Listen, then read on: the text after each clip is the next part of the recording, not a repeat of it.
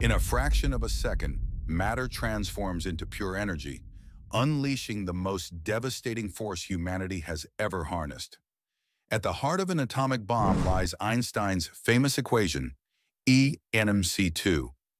This deceptively simple formula reveals that even tiny amounts of matter contain astronomical energy.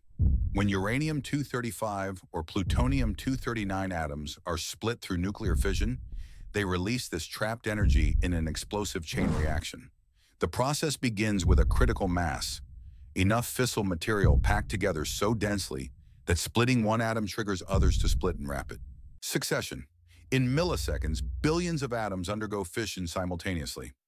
Each split atom releases neutrons that strike neighboring atoms, creating an exponential cascade of destruction.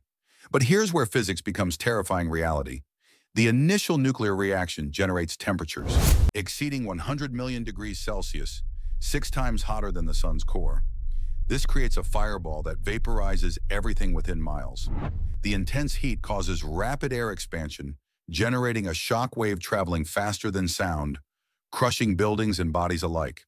Within seconds, the explosion produces 3 deadly effects. The initial radiation burst kills living cells instantly.